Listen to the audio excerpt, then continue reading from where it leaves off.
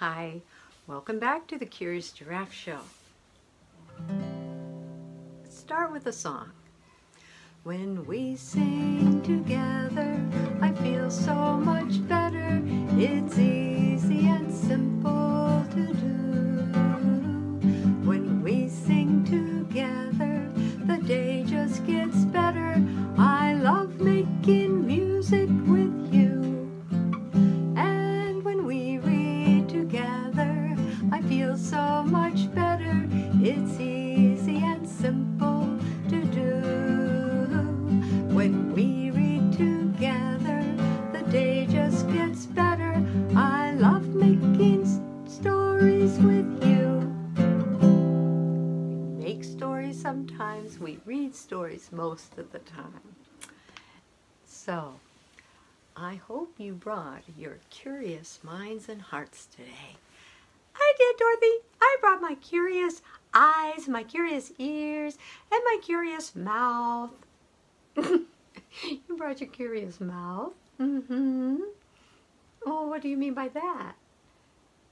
Well, I mean that when I'm curious and have a question or an idea, I bring it up. Oh, that's great. But we also know that some of us, like the curious giraffe George back here, he's quiet, but he loves to watch and listen and learn. Yes. So, I am curious, Dorothy. I brought my curious mind and heart, and I want to know what book we're going to read today. Okay, well, we'll get right to it with the Curious Giraffe song, which tells us what book we're going to read today. Okay, here we go. Giraffe looked over at Dorothy and said, I'm curious what book and songs you'll share with us today. Dorothy said, fascinating. We'll lead the way and we'll share it under one big sky. Oh yeah, share one big sky, share one big sky.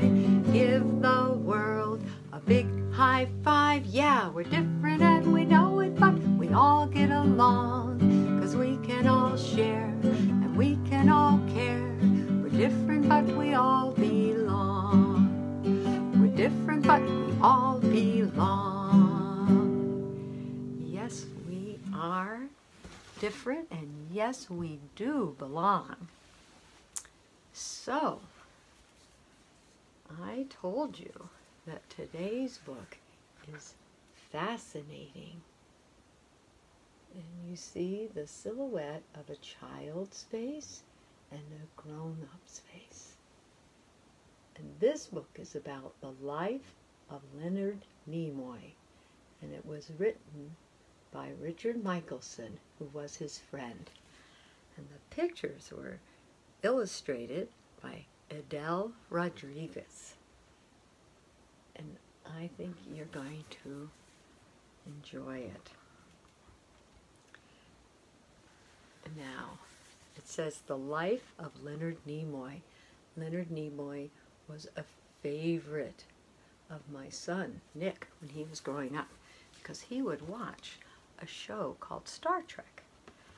And Nick, I'll show you Nick's picture now. For Halloween one year, he dressed up to be one of the people on Star Trek. And Leonard Nimoy was one of them too. But he wasn't always a grown-up actor. He was a little boy. And he lived in the city. We're going to find out about him in this wonderful book. Okay, here we go. See that? Lenny took a deep breath and looked out at the playhouse stage. Just that morning, he had been shooting baskets in the gym at the Elizabeth Peabody Settlement House. He hadn't even known the building had a theater. But Mr. Chafflin, the new social director, had heard Lenny chanting the Shema prayer with his father at Temple Beth Israel and he needed someone to sing God Bless America to open tonight's talent show.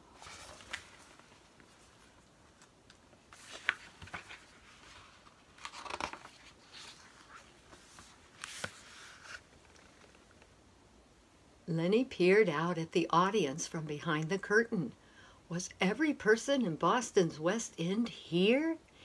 He could see Stanley and George, his best friends since kindergarten. Now it was 1939, and they were in the 3rd grade. And there was his brother, Mel, still wearing his high school science lab apron. In the front row sat 2 empty chairs. One had a handwritten sign that said, "Reserved for Max Nimoy." The other said, "And Dora." Finally, Lenny saw his mother hurrying down the aisle with a big grin on her face. His father, following, was still wearing his barber's smock. He must have come straight from his shop, where he'd been cutting hair since immigrating to Boston from Russia 16 years ago.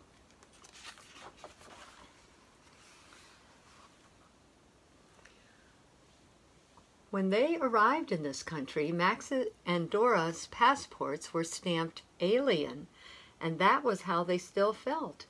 But they trusted the settlement house, which taught immigrant families to be American. There were classes in how to boil hot dogs and how to brush your teeth with a toothbrush instead of a rag. There is so much to know. It makes me dizzy, Max would moan. The house lights went down and the footlights went up. "Reach for the stars," Mr. Chafflin said as Lenny stepped onto the stage. Walking home with his family, Lenny couldn't stop whistling. "Such clapping I never heard before," said his mother, beaming. The neighbors leaned out their windows to offer congratulations. "Bravo!" Mr. Basso boomed. "May luck be your friend forever, lad," Mrs. Kiernan sang out. Most of the neighbors were Italian or Irish. Lenny could find his way home with his eyes closed, just by following the smells that wafted from each tenement kitchen. Garlic meant they were passing the Greco's apartment and were almost at 87 Chambers Street, where he shared 4 small rooms with Mel, his parents, and his Bubba and Zeta.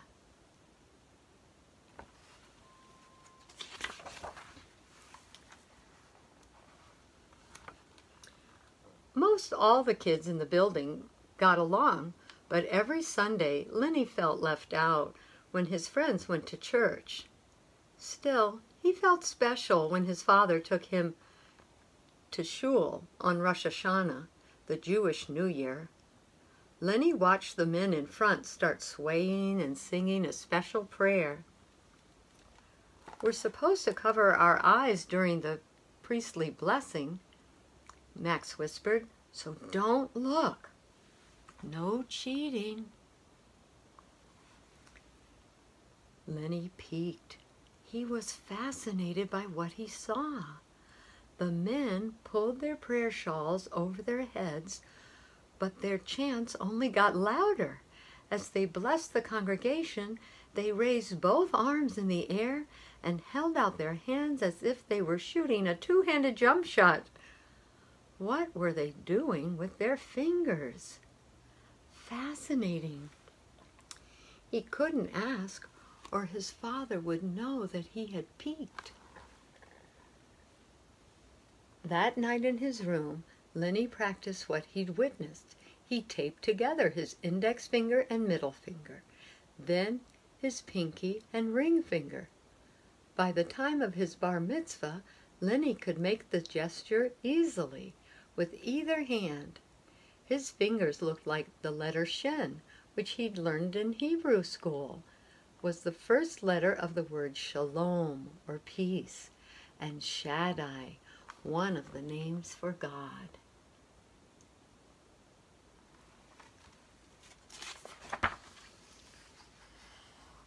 After school, Lenny peddled newspapers on Beacon Hill. Here, I'm sorry, let me just see that. Okay. He learned everything important that was going on in the world when he shouted out the day's headlines. Plus, he made a penny and a half for every record he sold. Some evenings he also stacked chairs at the band shell. At home, Bubba made him feel good. She sang him a Yiddish song about a boy who wanted to turn into a bird and explore the planet. Zeta added, "Go, do, discover.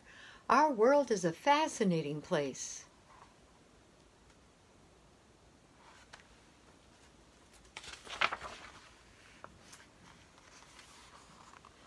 Lenny was saving every penny he made. The family had gotten a Kodak bellows camera, and he needed film to take some pictures. He captured the wisdom in Zeta's face, and he noticed lines around Bubba's eyes.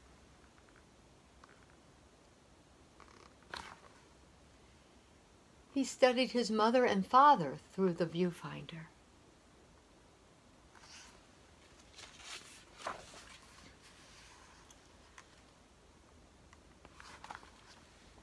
Lenny knew you needed a dark room without any windows to develop pictures, so he closed the door to the family bathroom and turned out the light. Slowly, he watched each image emerge. Fascinating! It was magic.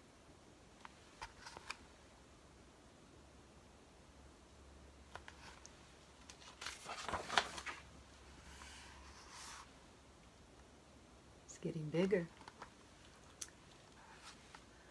When Lenny was 17, he heard that the Settlement House Theater was putting on a performance of Awake and Sing by the playwright Clifford Odets.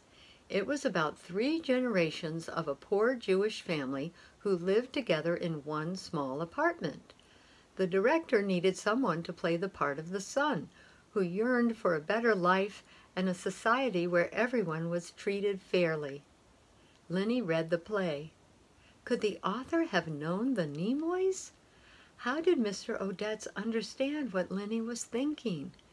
Thoughts he hadn't shared with anyone. Lenny loved performing. He tried out for every play he could. Each character was different, and he always tried to figure out their hopes and dreams, and their secrets too. He was in a play at a local temple when Father John Bond came backstage. "What are you doing over the summer?" he asked. "I have nothing planned," Lenny answered. "Well, you do now, son," the priest said. He invited Lenny to attend the Boston College Summer Theater Program on scholarship. By August, Lenny knew he wanted to be a professional actor. His parents had traveled across the ocean in pursuit of a better life. Now he would travel across the country to Hollywood to follow his dreams.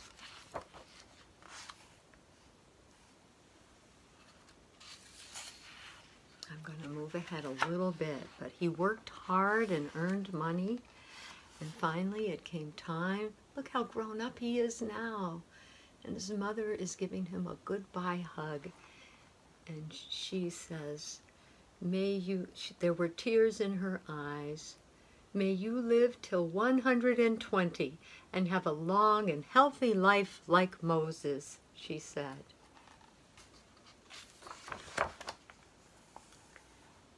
And in Hollywood, he took a while to get the kind of work he was looking for, so he became a taxi driver. One night, he picked up a man with a Boston accent. Leonard felt homesick. Maybe he should forget his dreams and head home. But his passenger advised, "Never give up. As long as you can make a difference in people's lives. Lots of competition in your business, just like in mine. But an actor is like a politician. There is always room at the top for one more good one." He handed Leonard his business card. Congressman John F. Kennedy. So Leonard took the future president's advice. He worked hard, learned his lines, and showed up on time. When he turned 20, he got a small part in a movie called Queen for a Day. Next, he played a Martian invader in Zombies of the Stratosphere. And finally, he got his first starring role as Kid, Monk Baroni. His name was on the Boston West End movie theater. He was on his way, and his friends and family saw it.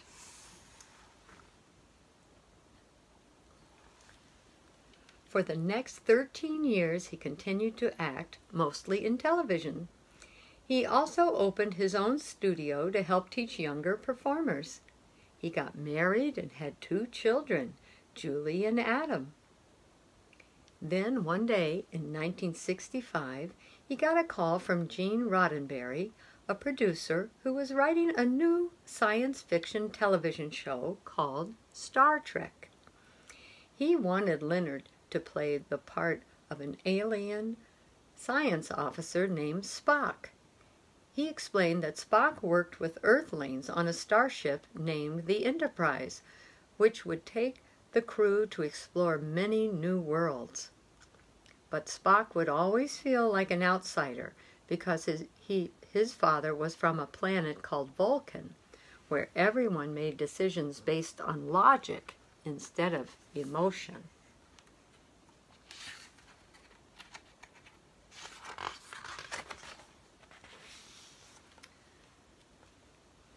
Leonard wasn't sure he wanted the part. He would have to wear pointy ears and a silly haircut. What if the audience made fun of him and his career was ruined? He tried to think about the decision logically. Then he remembered looking at his own father through the camera lens and seeing all the hidden emotion in his face. And he remembered how Zeta always encouraged him to take chances. And he remembered Mr. Chaplin from the back home, who told him to reach for the stars. My folks came to the United States as immigrants. They were called aliens, and they became citizens, he told Mr. Roddenberry. I was born in Boston as a citizen. Then I came to Hollywood as an outsider. And now it's time for me to become an alien. I am Spock. Leonard poured all his experience into the role, and people everywhere identified with Spock's attempts to fit in, even though he was different. They cheered as he stood up to bullies, argued for justice, and tried to convince everyone that it made sense to live peacefully. Back home in Boston, boys started coming into Max Nimoy's barber shop asking for a Spock haircut. Max taped a picture of his son, the science officer, to the mirror. He was proud that Leonard was making a good living.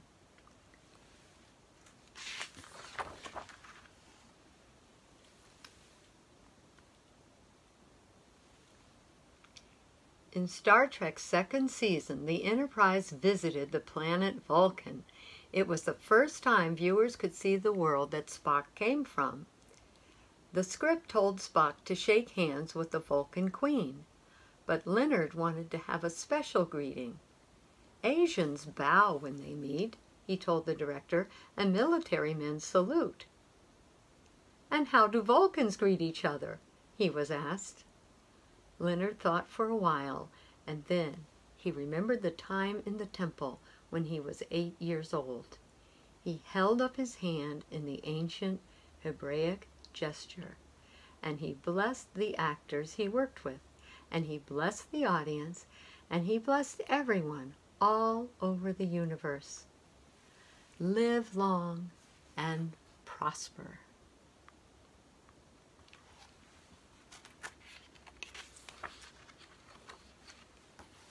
And that symbol and that message is one that people learned everywhere. And even though that TV show only went on for about 3 years, they made movies about it, and Many, many people greet one another this way. See if you can do it.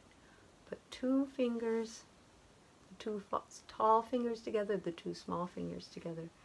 Say, live long and prosper. Put it together. Live long and prosper. So, my son, like I told you, was one of those people who watched that show and got so much out of it. So, that's one greeting, and I wrote a song about other greetings. With a hi or a hug or a high five, with a hi or a hug or a high five, with a hi or a hug or a high five, I see you, you see me too. You don't need to say much of anything at all. You can do it if you're tiny or tall. You can make my day great with the time that you take before you go running down the hall. With a hi or a hug or a high five, with a hi or a hug or a high five, with a hi or a hug or a high five, I see you, you see me too. I may look busy, but I'll take the time to greet you when I meet you, and it won't cost a dime. 'Cause hugging and highin', sometimes high-fiving, will make my day just shine. With a hi or a hug or a high five, with a hi or a hug or a high five, with a hi or a hug or a high five, I see you, you see me too. So there are all kinds of greetings. Let's try Spock's greeting again. Two fingers together, two fingers together. Live long and prosper. So my friend Dave Canoyne wrote a song that I think fits in really well, and I think that Leonard Nimoy would have sung if he had known it. I think I can. He really did. When he was asked to sing a solo, he sang a solo. When he was asked to be in a play, he learned the part and was in the play. And when he couldn't get the work he wanted at first, he said, well, I think I could be a driver. I could learn my way around and give people rides. And he just always believed he could. And so this song is to encourage all of us. I think I can. I think I can. So I'll try it. I'm on my way. The moment I say I think I can. So I'll try it. I think I can. I think I can. I think I can. I think I can. I like trying things I never tried before, just to see what I can do. It may look hard, it often does, but I'll take my chances just because I think I can. So I'll try it, I'm on my way, the moment I say I think I can. So I'll try it, I think I can. I think I can. Great song. So I wrote a song to encourage us that when we have ideas, to go ahead and do it. Don't wait for someone else, because the idea came to you. It's yours to figure out and see what happens. So this says, when something's calling you, I mean, like some in your head, you say, oh, I think I could, or it would be really great if we could. Or your heart says, oh, I wish someone would do for someone. And then you realize, oh, my heart is telling me, maybe I can be the one to do that something, or find someone who could. When something's calling you inside, don't horse an easy ride. It could be waiting around all day. So take the first step and be on your way. When something's calling you inside, don't wait around for someone else to drive. You might be waiting around all week when you could be making progress on your own 2 feet. You might be waiting around all week when you could be making progress on your own 2 feet. When something's calling you inside, don't wait around for an easy ride. You could be waiting around all year, or moving into action and get it in gear. This is your life to live, and you have your own gifts to give. What eggs will hatch, what seeds will sow. You take a deep breath and get up and go. What eggs will hatch, what seeds will grow. If we take a deep breath and get up and go, get up and go, get up and go. So that's my experience. And I know for a fact that the people who do get up and go, they change their dreams into real things.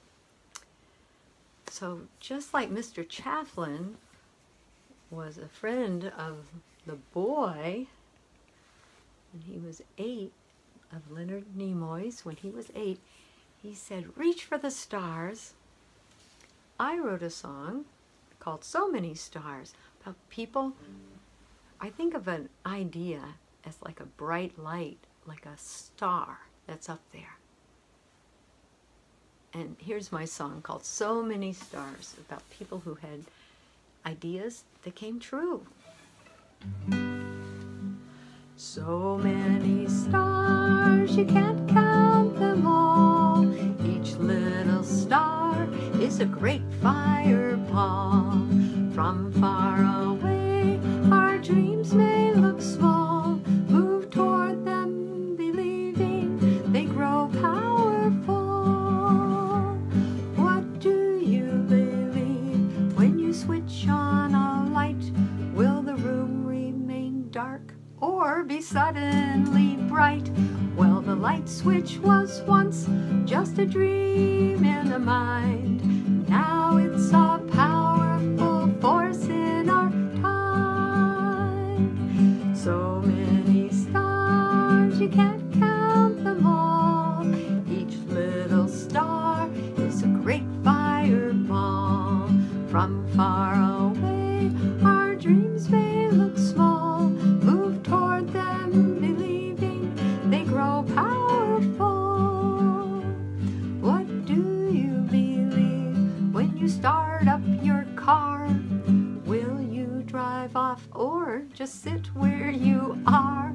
Well, the car was once just a dream in a mind, and now it's a powerful force in our time. So many stars, you can't count them all. Each little star is a great fireball.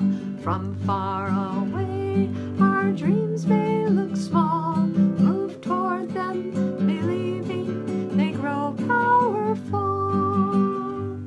These questions seem silly, I know that they do, but remember these things came from dreamers like you. So follow your hopes, as wild as they seem, and one day the world may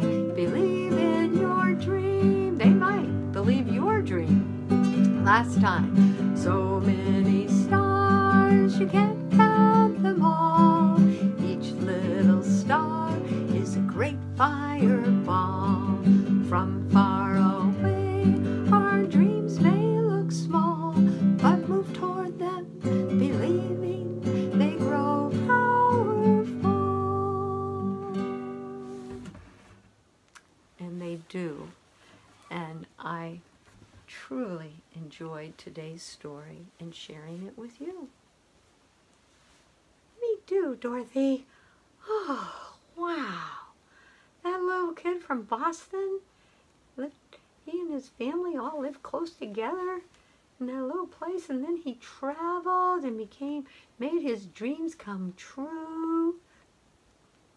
Yes, and who he acted, that helped my son to have dreams too. Lots of people's sons and daughters watched him acting, believing in himself, and his character had such good messages like peace is logical. Yeah, wow, I'm going to think about that. Wow. Okay, but it is time to go already.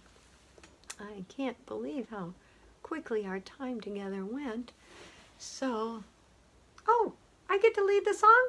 Sure, go ahead. Keep singing, keep looking up, keep asking questions and never give up. Keep singing, keep looking up, keep asking questions and never give up. Okay, we'll see you next time. I think I can, so I'll try it. I'm on my way. The moment I say I think I can, so I'll try it. I think I can, I think I can, I think I can, I think I can. I like trying things I never tried before, just to see what I can do.